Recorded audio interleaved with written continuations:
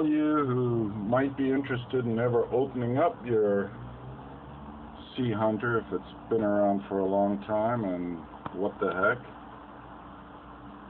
I used a dremel tool, and you know, once this piece was on the Dremel at high speed, I just went around the outline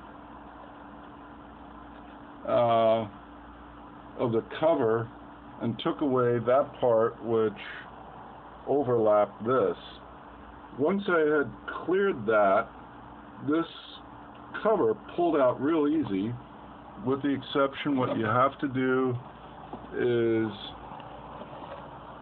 in the battery case, there's 3 screws, 2 hold just the battery springs in place. You don't need to move those out.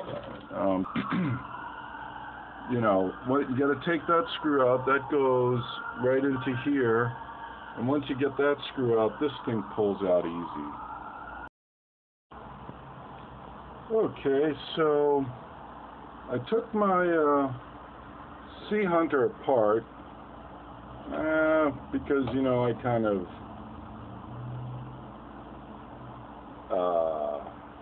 individualized it, painted the thing black, and I wanted it to be more inconspicuous, not that bright yellow.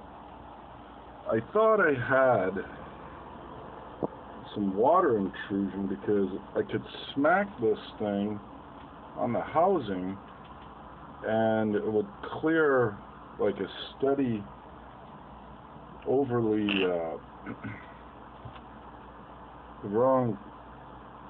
was just getting arbitrary signals until I'd smack it hard, and then all of a sudden it would go away. I couldn't figure that out. I thought, okay, that's water. Well, as it turns out, this capacitor here is loose. Well, it broke off. I don't know when, but it broke off right from there. This mount right here.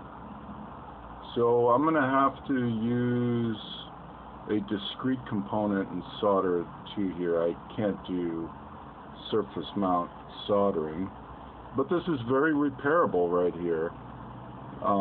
Once I get that repaired, then this housing, of course, it'll slip right back into here. The entire housing slips in with these O-rings really nicely greased. And then I'm going to use epoxy. I'm just going to build a, you know, tape bridge, and with this all clean, it'll reconstitute the epoxy that was there before. Basically, we don't want the unit we don't want this face to collapse into here. Now, what will hold it back is, to some degree, this, but I really don't want, that is per design part of what holds it from collapsing in, but also previously the lip. You can see this is a fairly thick plastic housing. So this is a look inside the Seahunter. There's, of course, the intelligence on board. The rest is just circuitry.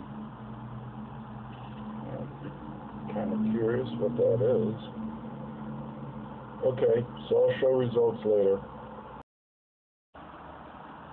Okay, completed the repair, soldered this in place.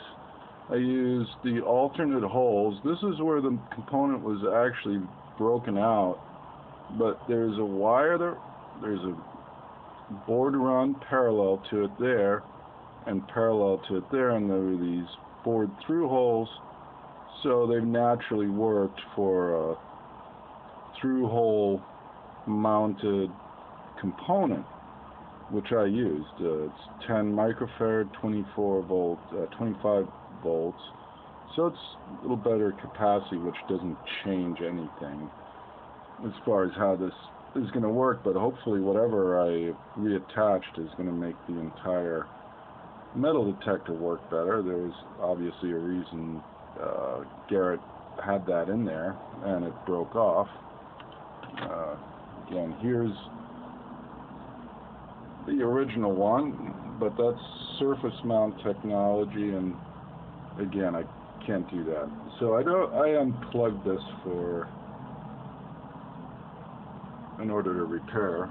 Now my problem remains is pressure at this point will be held back only by the lip on this side and that side, as I had ground away these lips.